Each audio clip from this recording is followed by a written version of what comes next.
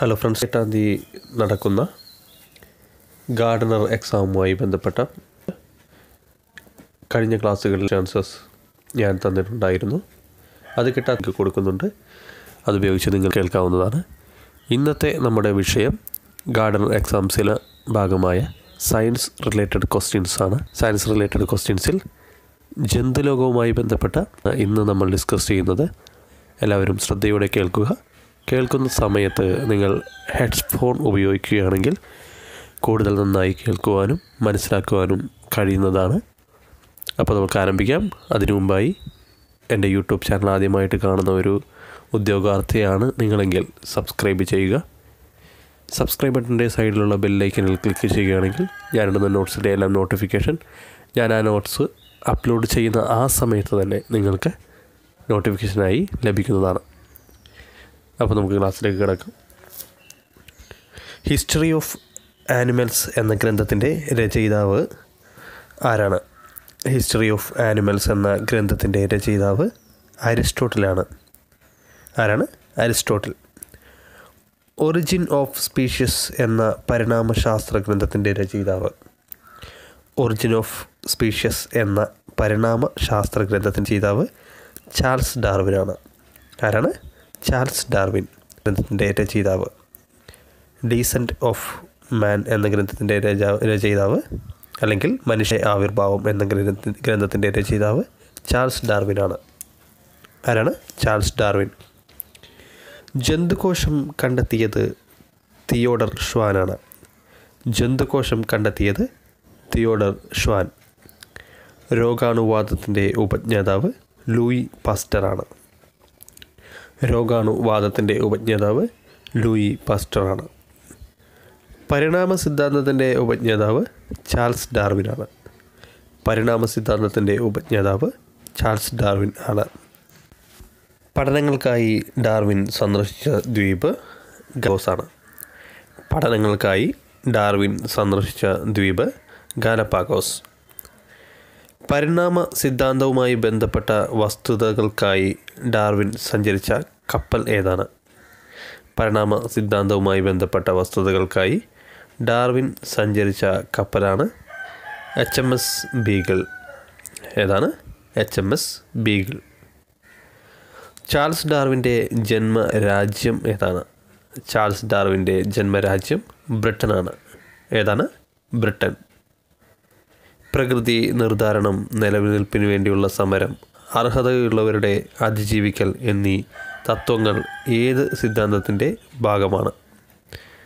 പ്രകൃതി നിർദ്ധാരണം, നിലനിൽപ്പിന് വേണ്ടിയുള്ള സമരം, അർഹതയുള്ളവരുടെ അതിജീവിക്കൽ എന്നീ തത്വങ്ങൾ ഏത് സിദ്ധാന്തത്തിൻ്റെ ഭാഗമാണ്? ഉത്തരം പരിണാമ സിദ്ധാന്തം. ഏതാണ്? പരിണാമ സിദ്ധാന്തം. മത്സ്യങ്ങളുടെ രാജാവ് ആരാണ്?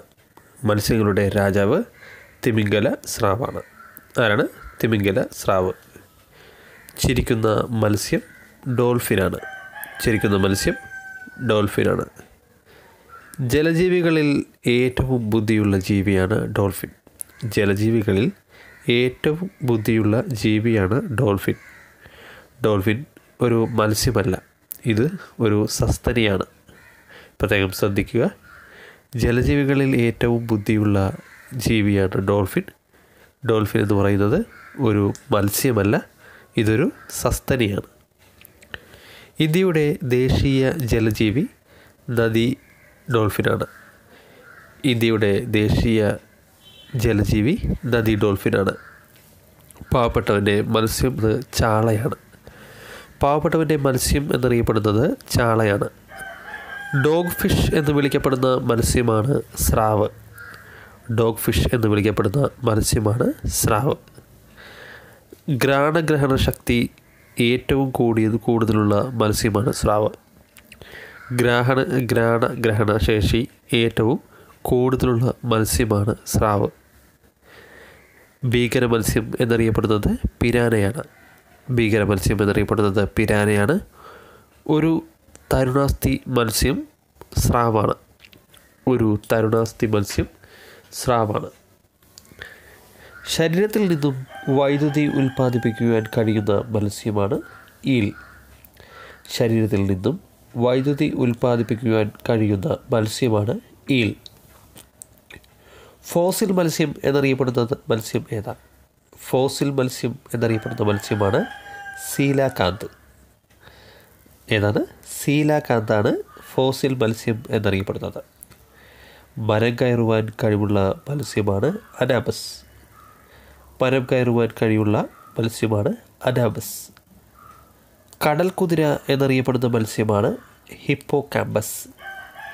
കടൽ കുതിര എന്നറിയപ്പെടുന്ന മത്സ്യമാണ് ഹിപ്പോകാമ്പസ്. മത്സ്യം വളർത്തുന്നതിൽ മുന്നിട്ട് നിൽക്കുന്ന രാജ്യം ചൈനയാണ്. ശീതരക്തമുള്ളതും 2 അറകളോട് കൂടിയ ഹൃദയം ഉള്ളതുമായ ജീവികളാണ് മത്സ്യങ്ങൾ.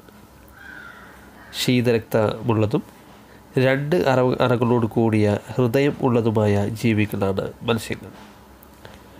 കണ്ണടയ്ക്കാതെ ഉറങ്ങുന്ന ജലജീവികളാണ് മത്സ്യങ്ങൾ. കണ്ണടക്കാതെ ഉറങ്ങുന്ന ജലജീവികളാണ് മത്സ്യങ്ങൾ. ചാകര എന്ന പ്രതിഭാസം കേരളത്തിൽ ഏറ്റവും കൂടുതൽ ദൃശ്യമാകുന്നത് ആലപ്പുഴ ജില്ലയിലാണ്. ചാകര എന്ന പ്രതിഭാസം കേരളത്തിൽ ഏറ്റവും കൂടുതൽ ദൃശ്യമാകുന്ന ജില്ല ഏതാണെന്ന് ചോദിച്ചാൽ ആലപ്പുഴ ജില്ല. ആലപ്പുഴ ജില്ലയിലാണ് ചാകര എന്ന പ്രതിഭാസം കേരളത്തിൽ ഏറ്റവും കൂടുതൽ ദൃശ്യമാകുന്നത്. തിമിംഗലം മത്സ്യമല്ല, ഒരു സസ്തനിയാണ്. ഡോൾഫിനും മത്സ്യമല്ല, ഒരു സസ്തനിയാണ്. അതുപോലെ തന്നെ തിമിംഗലവും മത്സ്യമല്ല, ഒരു സസ്തനിയാണ്. ജെല്ലി ഫിഷ്, സ്റ്റാർ ഫിഷ് എന്നിവയും മത്സ്യമല്ല. ജെല്ലി ഫിഷ്, സ്റ്റാർ ഫിഷ് എന്നിവയും മത്സ്യമല്ല. മത്സ്യ എണ്ണകളിൽ നിന്നും ധാരാളം ലഭിക്കുന്ന ജീവകം എ ആണ്. മത്സ്യ എണ്ണകളിൽ നിന്നും ധാരാളം ലഭിക്കുന്ന ജീവകമാണ് ജീവകം എ. മത്സ്യങ്ങളെക്കുറിച്ചുള്ള പഠനം ഇക്തിയോളജി എന്നറിയപ്പെടുന്നു. മത്സ്യങ്ങളെക്കുറിച്ചുള്ള പഠനമാണ് ഇക്തിയോളജി. മത്സ്യം വളർത്തൽ പിസിക്കൾച്ചറുമാണ്. മത്സ്യങ്ങളെക്കുറിച്ചുള്ള പഠനമാണ് ഇക്തിയോളജി.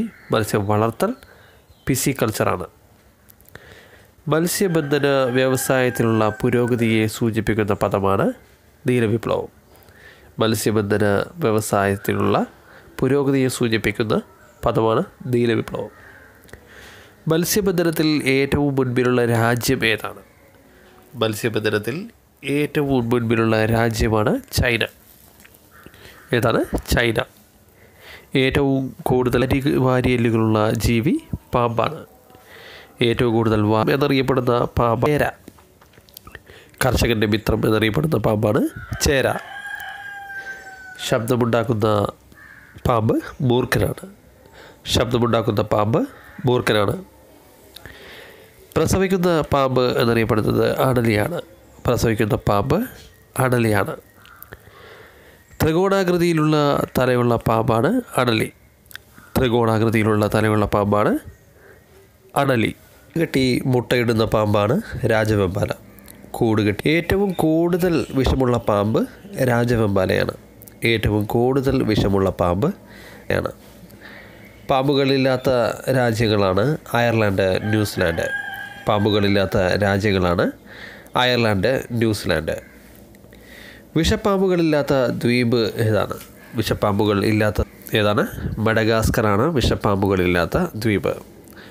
പറക്കുന്ന പാമ്പ് എന്നറിയപ്പെടുന്ന പാമ്പാണ് പച്ചിലപ്പാമ്പാണ്. പാമ്പ് വിഷത്തിൻ്റെ നിറം എന്ത്? മഞ്ഞയാണ്. പാമ്പ് കടിയേറ്റ വ്യക്തികൾക്ക്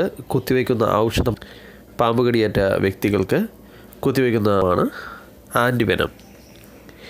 കേരളത്തിലെ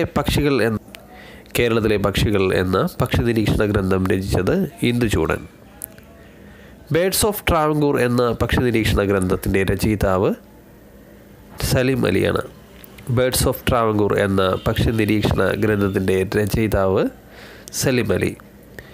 വേടന്തങ്കൽ പക്ഷിസങ്കേതം ഏത് സംസ്ഥാനത്താണ്? ഉത്തരം തമിഴ്നാട്, ചിങ്കൽപ്പെട്ടിലാണ്. വേടന്തങ്കൽ എന്ന പക്ഷിസങ്കേതം ഏത് സംസ്ഥാനത്താണ്? ഉത്തരം തമിഴ്നാട്, ചിങ്കൽപ്പെട്ട്. ഗാന പക്ഷിസങ്കേതം ഏത് സംസ്ഥാനത്താണ്? ഉത്തരം രാജസ്ഥാൻ, ഭരത്പൂറിലാണ്. ഗാന പക്ഷിസങ്കേതം ഏത് സംസ്ഥാനത്താണ്? ഉത്തരം രാജസ്ഥാൻ, ഭരത്പൂർ. രംഗനാഥിട്ട് പക്ഷി സങ്കേതം ഏത് സംസ്ഥാനത്താണ്? ഉത്തരം കർണാടക. രംഗനാഥിട്ട് പക്ഷി സങ്കേതം ഏത് സംസ്ഥാനത്താണ്? ഉത്തരം കർണാടക. കേരളത്തിലെ അറിയപ്പെടുന്ന പക്ഷി സങ്കേതങ്ങളാണ് തട്ടേക്കാട്, മംഗളവനം. കേരളത്തിലെ അറിയപ്പെടുന്ന പക്ഷി സങ്കേതങ്ങളാണ് തട്ടേക്കാട്, മംഗളവനം. എറണാകുളം ജില്ലയിലാണ് ഇവ രണ്ടും സ്ഥിതി ചെയ്യുന്നത്. തട്ടേക്കാട് പക്ഷി സങ്കേതത്തിൻ്റെ രൂപീകരണത്തിന് പിന്നിൽ പ്രവർത്തിച്ച പക്ഷിശാസ്ത്രജ്ഞനാണ് സലിം അലി. തട്ടേക്കാട് പക്ഷി സങ്കേതത്തിൻ്റെ രൂപീകരണത്തിന് പിന്നിൽ പ്രവർത്തിച്ച പക്ഷിശാസ്ത്രജ്ഞനാണ് സലിം അലി. സലിം അലി പക്ഷി സങ്കേതം ഏത് സംസ്ഥാനത്താണ്? ഉത്തരം ഗോവ. സലിം അലി പക്ഷി സങ്കേതം ഏത് സംസ്ഥാനത്താണ്? ഉത്തരം ഗോവ. കേരളത്തിലെ പക്ഷിഗ്രാമമാണ് നൂറനാട്. കേരളത്തിലെ പക്ഷിഗ്രാമമാണ് ഓർണിത്തോളജി. ഏറ്റവും വലിയ ഭാരമുള്ള, ഏറ്റവും വലിയ മുട്ടയിടുന്ന, ഏറ്റവും വേൽ ഓടുന്ന ഒരു പക്ഷിയാണ് ഒട്ടകപ്പക്ഷി. ഏറ്റവും വലിയ ഭാരമുള്ളതും ഏറ്റവും വലുതും ഏറ്റവും ഭാരമുള്ളതും ഏറ്റവും വലിയ മുട്ടയിടുന്നതും ഏറ്റവും വേഗത്തിൽ ഓടുന്നതുമായ ഒരു പക്ഷിയാണ് ഒട്ടകപ്പക്ഷി. പക്ഷികളുടെ രാജാവാണ് കഴുകൻ. പക്ഷികളുടെ രാജാവ് കഴുകനാണ്. ഏറ്റവും പ്രവർത്തനക്ഷമമായ ഇന്ദ്രിയമാണ് കണ്ണ്. പക്ഷികളിൽ ഏറ്റവും പ്രവർത്തനക്ഷമമായ ഇന്ദ്രിയമാണ് കണ്ണ്. പക്ഷികളിൽ പ്രവർത്തനക്ഷമത കുറഞ്ഞ ഇന്ദ്രിയമാണ് ഘ്രാണേന്ദ്രിയം. പക്ഷികളിൽ ഏറ്റവും പ്രവർത്തനക്ഷമത കുറഞ്ഞ ഇന്ദ്രിയമാണ് ഘ്രാണേന്ദ്രിയം. ന്യൂസിലാൻഡിൽ മാത്രം കാണപ്പെടുന്ന പറക്കാത്ത പക്ഷിയാണ് കിവി. ന്യൂസിലാൻഡിൽ മാത്രം കാണപ്പെടുന്ന പറക്കാത്ത പക്ഷിയാണ് കിവി. ഫ്രണ്ട്സ്, ഏവർക്കും ഇന്നത്തെ ഈ നോട്ട്സ് ഇഷ്ടമായെന്ന് വിചാരിക്കുന്നു. നിങ്ങൾക്ക് ഈ നോട്ട്സ് ഇഷ്ടമായെങ്കിൽ നിങ്ങളുടെ ഇഷ്ടം ഒരു ലൈക്കിലൂടെ അറിയിക്കുക. കുറിച്ചുള്ള അഭിപ്രായങ്ങൾ കമൻറ്റ് ബോക്സിൽ രേഖപ്പെടുത്താം. ഈ നോട്ട്സ് നിങ്ങളുടെ ഫ്രണ്ട്സിനും ഷെയർ ചെയ്ത് കൊടുക്കുക. ഇനിയും കൂടുതൽ നോട്ട്സുമായിട്ട് അടുത്ത ക്ലാസ്സിൽ ഞാൻ വരുന്നതാണ്. എല്ലാവരും ആശംസകളും നേരുന്നു. Thank you.